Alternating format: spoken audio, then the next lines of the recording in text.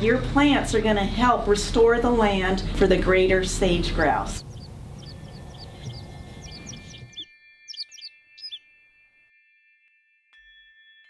We started this program in 2014 right here at Snake River. This was the first prison. The greater sage grouse needs sagebrush for every phase of its life cycle. The BLM collects seed in the area where they want the plants to go in. In April, they give the seed to Institute for Applied Ecology, and we start sowing those seeds at the prisons. This is primarily a volunteer job. When I don't keep busy, I get all stressed out, thinking about home, thinking about my kids. It is very therapeutic. I have never ever seen or heard of a sage grouse. Just reminds me why I want to do good things in life and obey the law and be there for my family. Sagebrush does not regenerate after a fire, so we have to go in and plant these seedlings. With that 8-inch long taproot that we've grown, they are able to compete with the flammable invasive grasses. We get anywhere from 40 to nearly 100% survival depending on where the site is. Much better establishment than if you just scattered sagebrush seed out onto the landscape. I'm in here on violent charges, and so to give back to the world, I feel like it's probably just the highlight for me. This is the kind of stuff that my daughters like to do. This kind of just reminds me of being with them.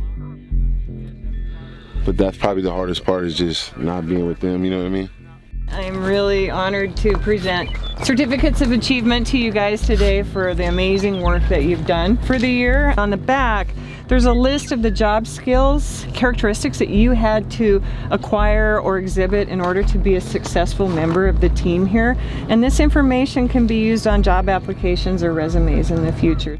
I didn't know much about it. I always thought it was a weed, just a wild weed, you know. I thought it was a spice you put on your turkey or ham.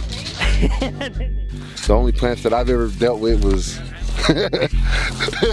This season, we've grown just a little over 450,000 plants at 10 prisons. We get to do something good for the habitat here in South Boise, which is really nice.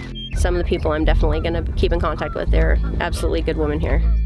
And I want to say that the truth I see in you and you and you is an individual that cares about living things. I see the truth in you as an individual that gives back to our community.